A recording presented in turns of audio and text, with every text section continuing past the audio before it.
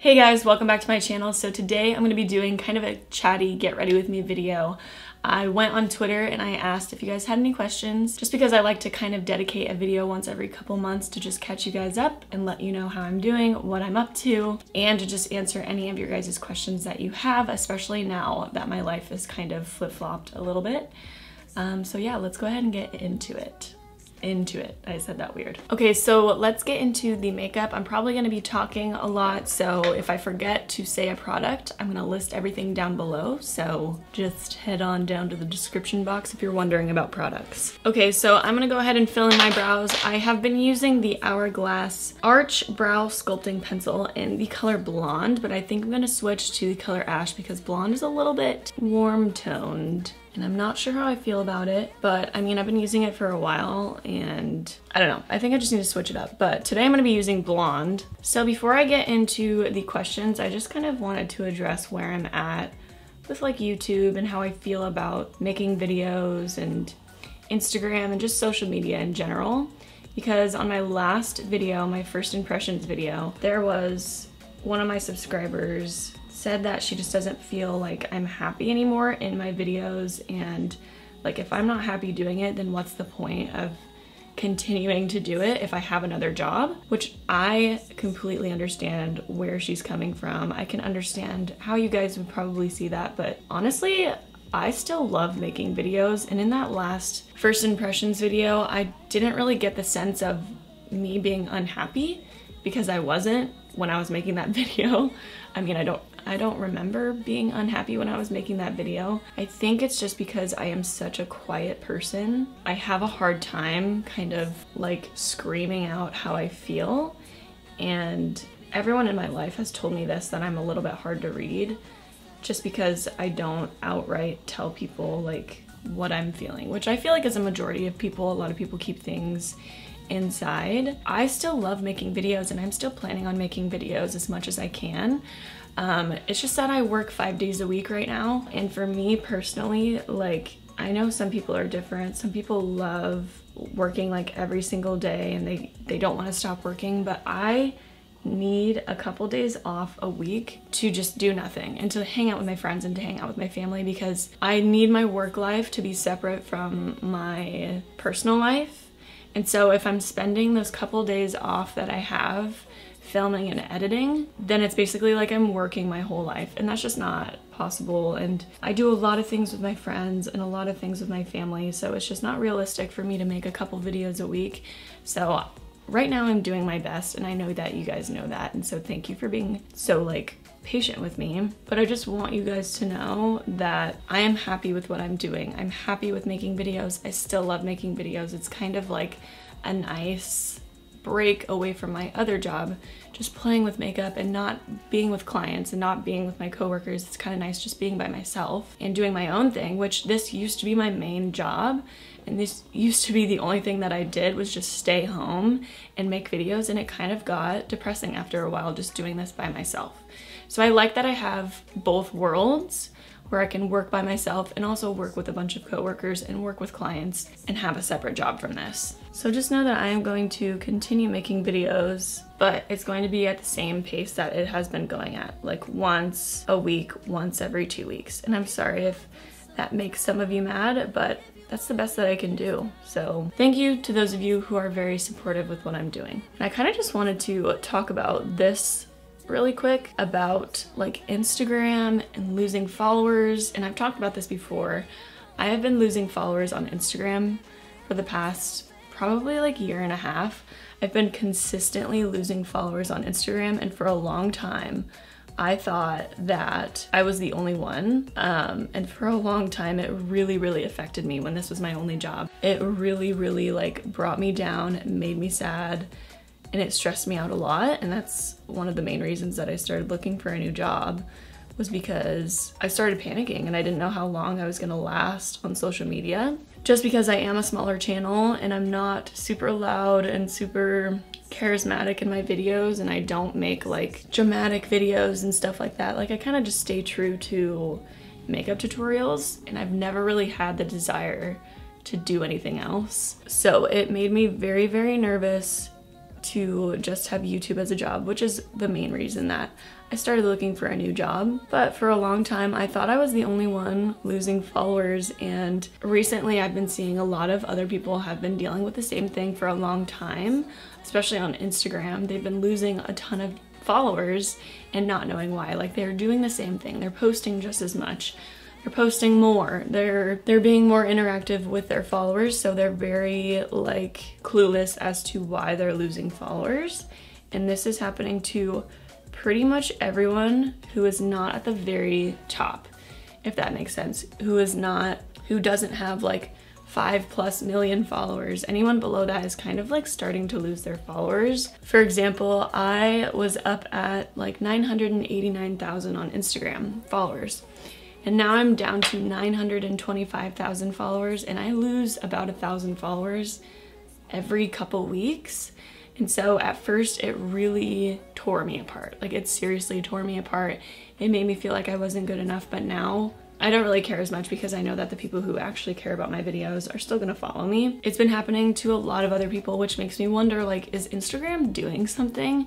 Is something happening with social media, with influencers? Are they trying to push us out? Are they trying to do something like sneaky with the algorithm? Because the algorithm changed like, what, 2 years ago, from chronological to what your most viewed followers are. I don't know, it's just very interesting to see what is going on. I've heard from other people that Instagram is like trying to push influencers out. They're trying to stop the whole sponsored content on Instagram because we're making money off of their app, but they're not making any money from us. So I'm curious to see what's gonna happen in the next year or so, maybe less than that. Who knows what's gonna happen?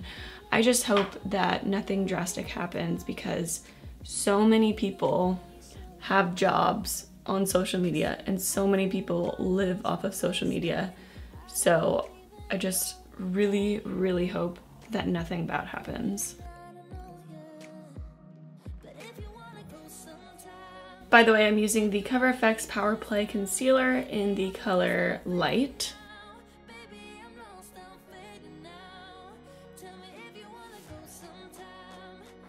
Why is it that I can get other people's eyebrows perfect in no time, but I have such a hard time with my own? Okay, we're just gonna call that one good. Okay, and then covering my lids with that concealer. Okay, so starting to get into some questions on Twitter. So the first question is from Ivy, and they say, did you have any family members that were initially against you going to beauty school and not college? I'm in beauty school right now and I feel like some of my family sees me as a disappointment. When I first went to beauty school, well, when I decided to go to beauty school, my family was very supportive. My mom went to beauty school, my aunt went to beauty school, 2 of my cousins went to beauty school, so we have, or actually 2 of my aunts went to beauty school, so we have a big family of hairdressers and just people involved in the beauty community. I think that it was just normal for me to go to beauty school in my family. Like, it's kind of the normal thing to do. And I initially thought going into beauty school that I was gonna end up as a hairstylist because that was what, you know, the most logical and normal thing was to do when you went to beauty school. And then I'm gonna set my lids with the Noble Cosmetics Close-Up Baking Powder. So my family wasn't disappointed. It was when I started doing YouTube, they weren't disappointed. They were just very nervous. They were like, not sure if I should just only do YouTube. They wanted me to start looking for jobs as a hairdresser at first. Well, they never really outright said that, but my mom did have like a short talk with me saying, I don't know if like just focusing on YouTube right now is the best idea, because none of us really knew what it could turn into. None of us really knew that it would be a full-time job for me for the 4 years that I did it, 4 or 5 years that I did it. And I'm still doing it, just it's not my full-time job anymore. And when it was my full-time job, I made great money from it. I think once they started seeing that I was making good money from it, they weren't nervous anymore.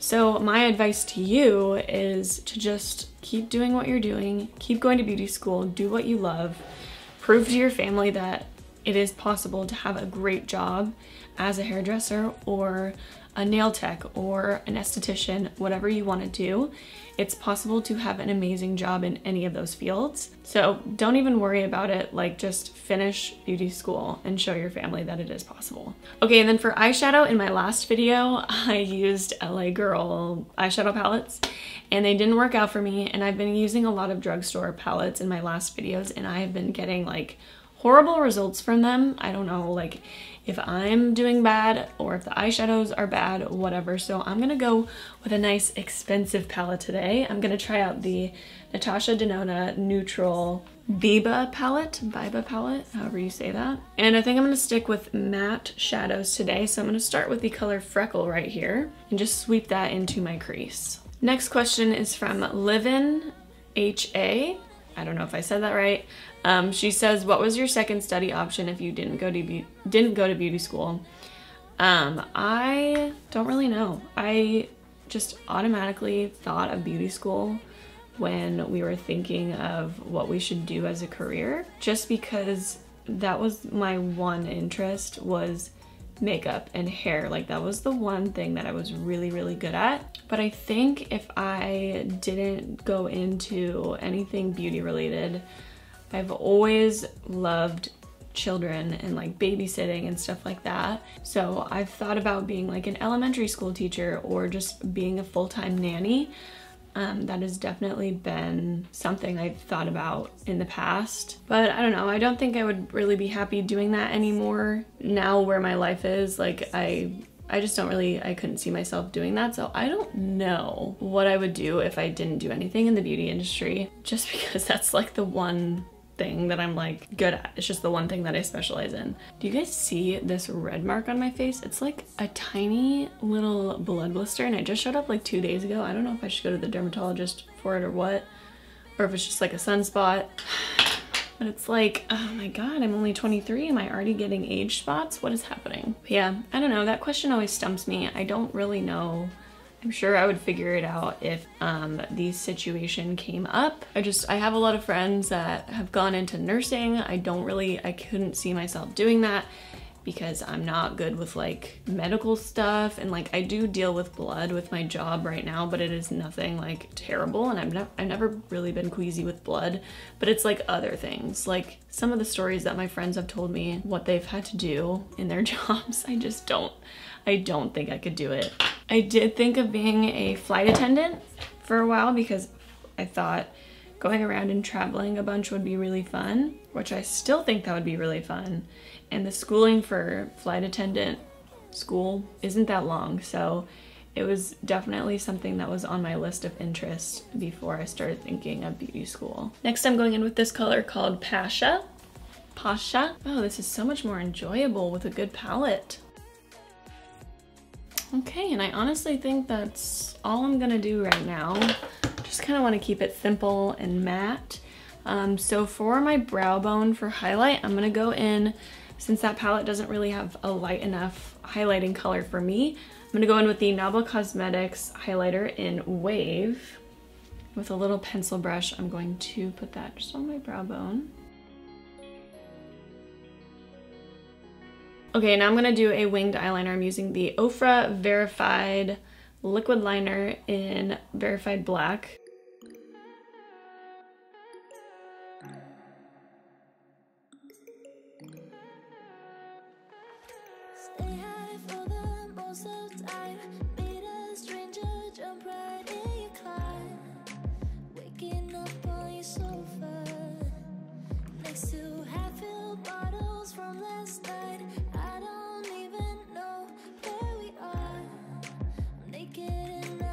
Okay, honestly, not the best eyeliner. They have the best highlights and liquid lipsticks, but they just can't really nail anything else. Which is really mean to say, but it's true. Okay, and then for mascara, I'm gonna do the Nabla Cosmetics Major Pleasure Mascara.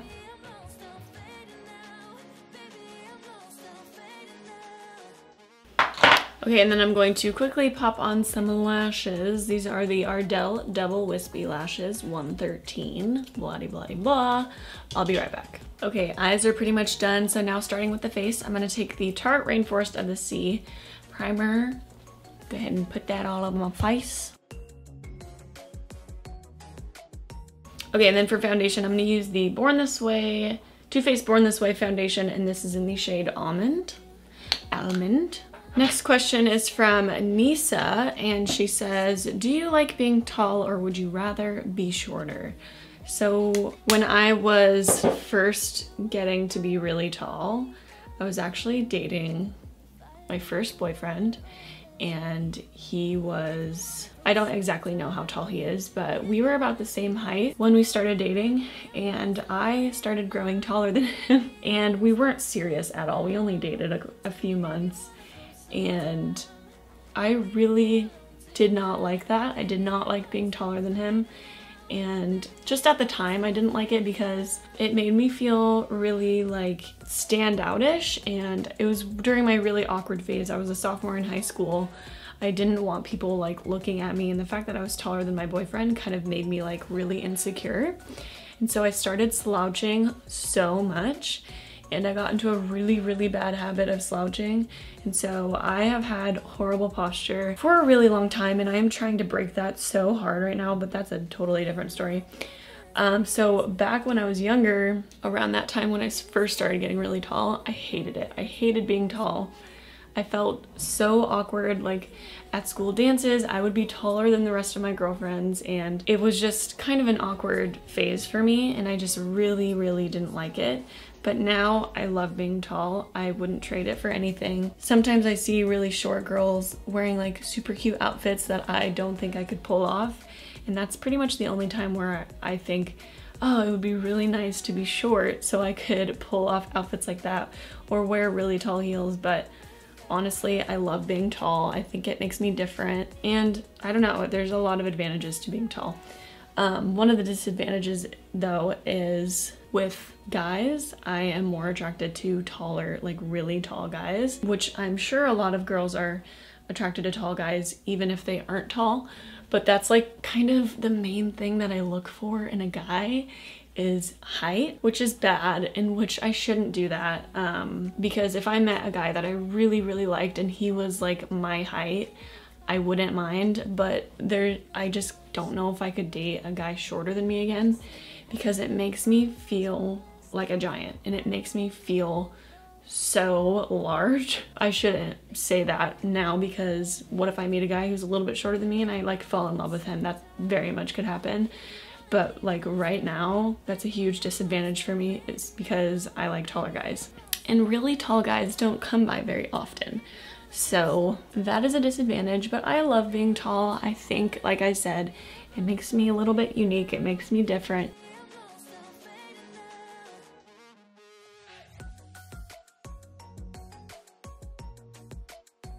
Okay, and then I'm gonna bake my face with some of that Noble Cosmetics powder. Oh, and before I forget, I wanted to talk about the new show that I'm watching. Well, it's not new, it's new to me though. I finally bought HBO on my TV and I'm watching Game of Thrones, and I started not that long ago and I'm already on season 3, so I'm binge watching it very hard.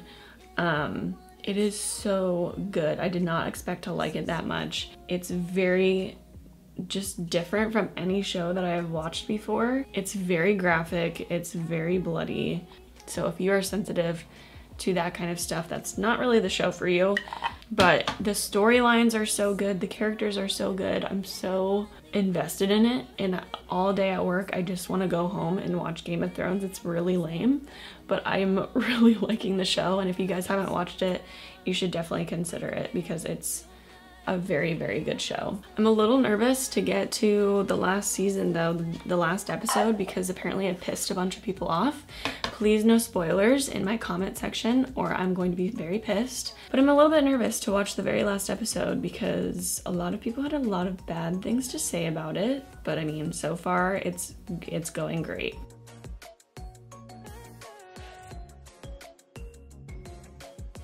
Okay, and then for bronzer, I'm using the Take Home the Bronzer in Oscar by The Balm. And a few people actually tweeted me what are some good things to do while visiting Oregon, or what are my favorite things to do in Oregon. And I'm gonna be basic and go ahead and say going on hikes, because Oregon has some really, really amazing hikes. I just did Silver Falls with my friends, and it was really cool because that one you get to walk under a waterfall. And then a couple weekends ago we just did, I think it's called Sabo Mountain, where it's an overlook of the gorge. Really, any hike in the gorge is beautiful. So if you visit Oregon, I would really, really recommend doing a hike, especially in the gorge. It's just it's so crazy to see that much land, because you get to go to the top of the mountain and see a huge river and like all these other mountains and trees and stuff, and it's really beautiful. So I would have to say hiking, and me and my friends are making it a goal to make hiking our priority this summer, because we always say we're going to, but we never end up doing it. Okay, and then for blush, I'm using the Balm Beach blush by The Balm. And then for highlight, we're just using that Nabla Cosmetics Wave Highlighter.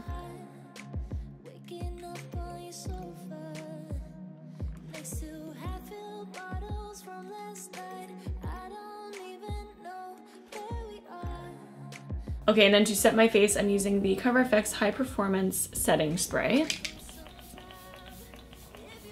Okay, and then to finish off the eyes, we're gonna take that crease color Freckle again on a pencil brush, and I'm just gonna put that right under my lash line.